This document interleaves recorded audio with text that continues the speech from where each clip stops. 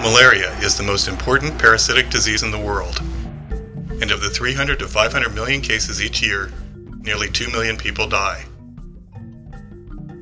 The malaria parasite is a single-celled organism, or protozoan, too small to be seen by the naked eye.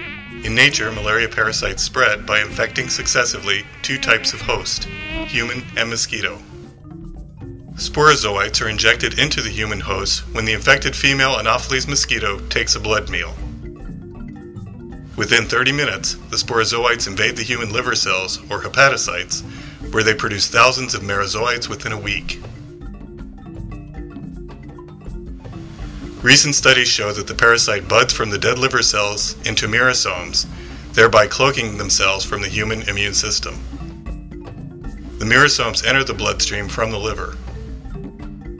The merozoites are released from the merosomes, where they invade and infect red blood cells.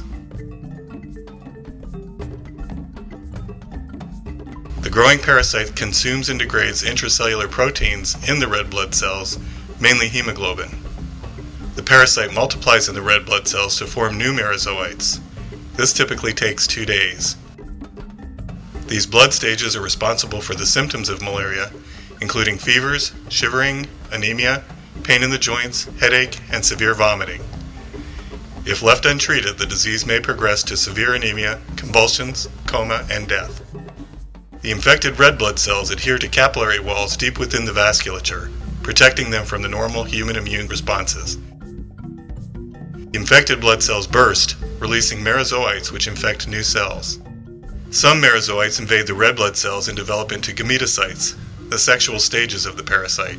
This process can take 10 to 12 days. The gametocytes are drawn into another mosquito when it takes a blood meal from an infected human host.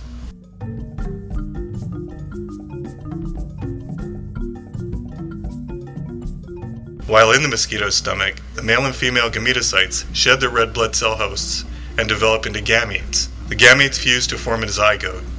After fertilization, the zygote elongates and becomes motile, forming the ookinete, which then invades the midgut wall of the mosquito and develops into an oocyst.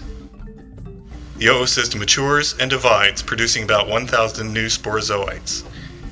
After about 5 to 7 days, the oocyst ruptures, releasing sporozoites into the body cavity of the mosquito. They migrate to the salivary glands, where they can survive for up to 59 days. Now ready to infect another human host.